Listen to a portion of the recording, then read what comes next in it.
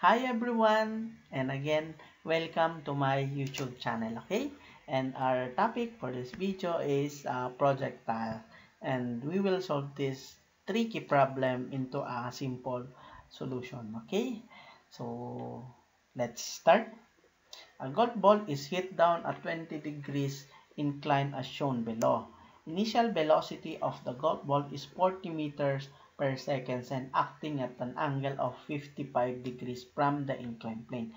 Neglecting air resistance, compute the maximum height reached by the ball. Okay? When we say maximum height, it is when the ball reaches the vertical component of velocity is equal to 0. Okay? Since this one, upward movement siya, move pa siya in pataas, and then pag na-reach niya na yung 0 na velocity ng y component, dun na siya mag-i-start pababa. So, the transition of moving up and to moving down. Kaya nagsi-0 yung velocity. 0 velocity in terms of y direction. Okay? So, let's move this ball. Okay, pag nag-stop, nung nag-stop na, that is, yung location na yan ang maximum height na kinukuha and tanong sa number 1. Okay? And then, compute the time takes the ball to strike at B. So, mag-strike siya into a point B. Okay? Pero ang tinatanong na time is the time from A to B. Okay? And then, question number 3, compute the distance between A and B. This one, A to B. Okay? So, before natin i-continue, let's discuss first the tools or the formulas for projectile. Okay? So, this one, A is the initial location, B is the highest location, and C is the final location of an object. Okay? So, formula number 1. So, horizontal component of velocity is equal to the initial horizontal component of velocity. Okay, so from this formula, that the horizontal velocity is constant. Yun lang. Okay? So, hindi nagbabago yung horizontal component of velocity. Kung anong horizontal component niya dito sa initial, siya rin ang horizontal component niya into tip, into the final location or any location dito. This one. Okay? So, yun yung formula natin una. And then, next formula is equal to, x is equal to vxt. So, yun nga, since the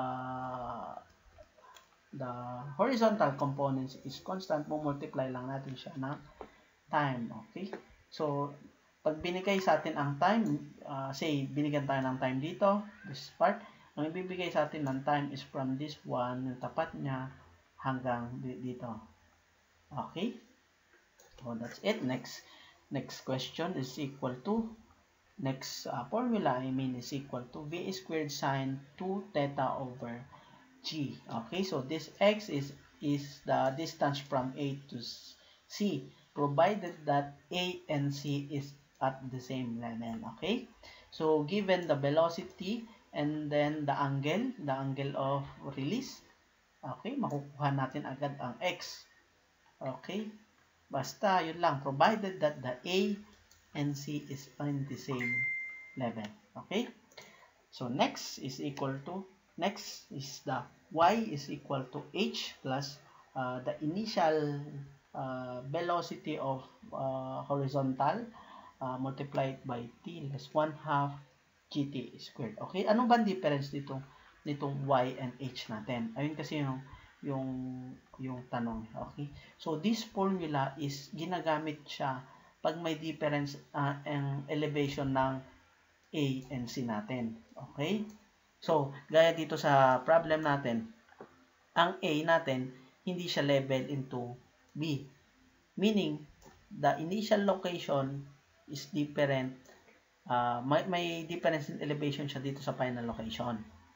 Okay, so applicable yung formula na yan, and explain natin kung ano ang y and h. Okay?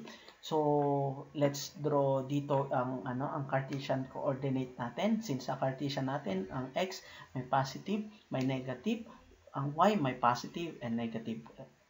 Okay? Importante 'yon. Okay, let's say nandito ang coordinates natin ng 0, 0 natin at this point.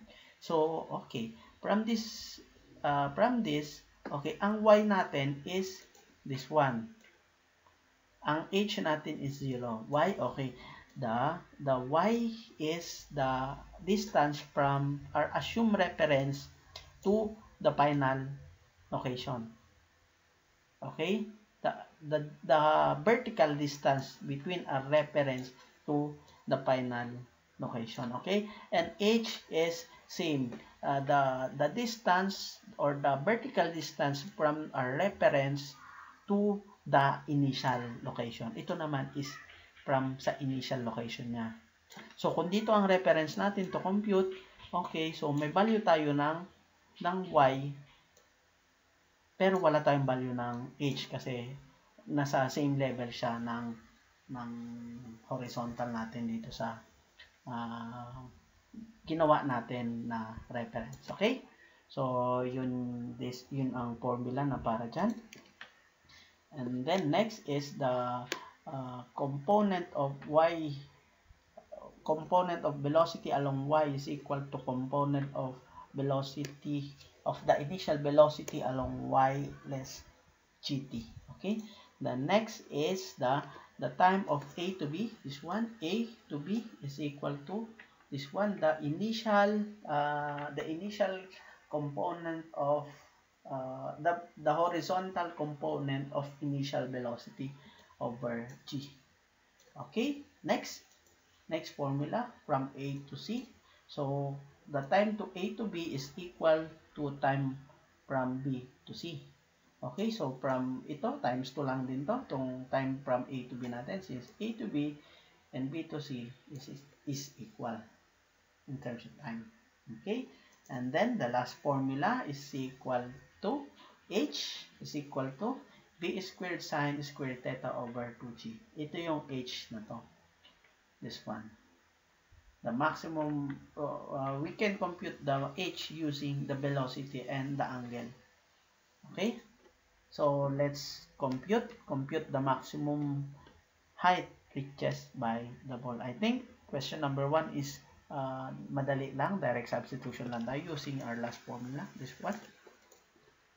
Okay, so given lahat, given ang velocity natin and then ang theta natin, and the g is the specific gravity, and okay, substituting the given values, v is equal to 40 meter per second and squared sine squared theta is equal to theta is equal to 35 over 2g. So the maximum height reaches from the location or the original or initial location is 26.829 meter. Okay, so next question, compute the time takes the ball strike at point P. So ito na yung medyo tricky dito sa problem natin. Okay, so paano natin mako-compute is wala tayong value ng y.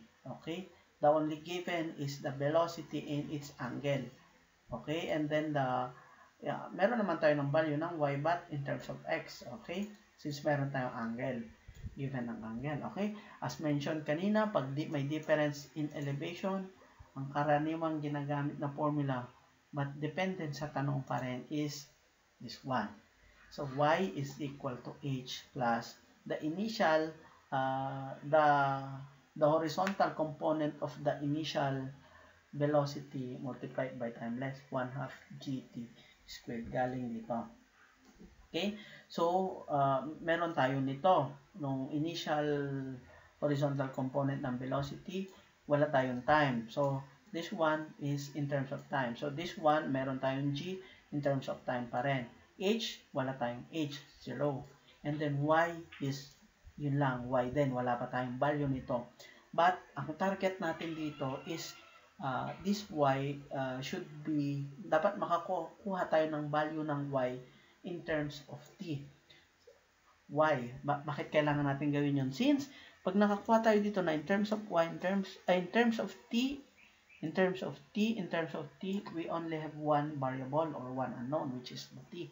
Kaya mako-compute na natin yung value ng t. Okay? So, ang target natin is y, to get the value of y in terms of t. Okay? So, ang pwede lang natin makuha na value ng y is in terms of x. So, may relation siya dito sa x using the angle 20. Okay? And then x, we can get the value of x in terms of t using this formula. Since meron tayong velocity of x, which is constant.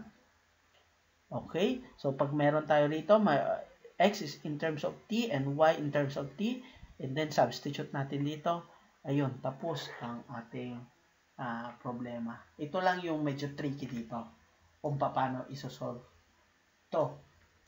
Pero pag nakuha na yung idea na ganun, I think very simple na tong problem na to. Okay? So, the relation nito, so let this triangle, okay, so the relation of x and y is the tangent of 20 is equal to y and x, that is the opposite over the adjacent. Okay? And then rearranging, y is equal to x tangent 20 degrees. This one. Okay? And then, itong x naman, kailangan nating mapalitan ng in terms of t. Okay?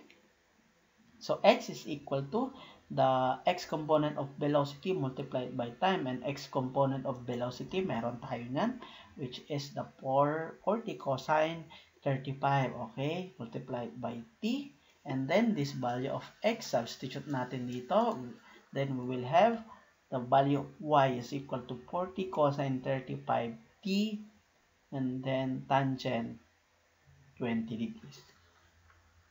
Okay? So, meron na tayong value nitong y. And then, meron na tayo dito in terms of t. In terms of t, h is 0. Substituting. Okay, so ang y natin is this one. Mula dito. And then, h is 0. And then, this one, the initial velocity of y component is 40 sine 35 multiplied by t. And g is 9.81. t is squared. Okay, question. Bakit negative dito? Negative y. Okay? So, ayun na yung purpose ng paglagay natin dito ng Cartesian plane. Okay? So, dito ang 0 natin. Alam naman natin, pag pababa, it is a negative. Kaya, magiging negative yan. Okay? Pag ginawa kasi natin positive yan, may effect lahat eh. Kasi ito na yung naging reference natin lahat sa computation. Okay? So, yun. Rearranging and simplifying, and then we will get this one. Itong 4, ito siya, yung naka t squared. Ito pagsamahin natin since may parehas variable na t, and then this one lipat sa kabila, so ito siya 9.81 by 2 is equal to 4.905 t squared, and this one is equal to, okay, so this 34 is from the 40 sine 35 plus 40 cosine 35 tangent 20. So, ayan na yun. Okay, so may t squared tayo dito, and this one is t. Okay, cancel yung isa. Makukuha na lang tayo ng value ng t, which is equal to, t is equal to 7.1089 seconds. Okay, so meron na tayong t from here to here, and we can now easily solve the value of x using the computed value of t. Okay, from the formula, since constant nga ang value ng or the x component of velocity ng along x is we can use this formula. X is equal to v, the component velocity of x multiplied by the time. Okay, substituting. So 40 cosine 35, and then the time is this one. Okay, so makukuha natin ang x is equal to, this one is equal to 232.9293 meter. Okay, so next is meron na tayong x and meron tayong angle here, angle 20. So anong relation nila para makompute natin yung number 3? Anong relation ng AB into x? Ang relation nila is in cosine. Since cosine of theta is equal to adjacent over the hypotenuse of this right triangle. The hypotenuse is AB and then the adjacent is the x. Okay, and then meron na tayong x. Okay,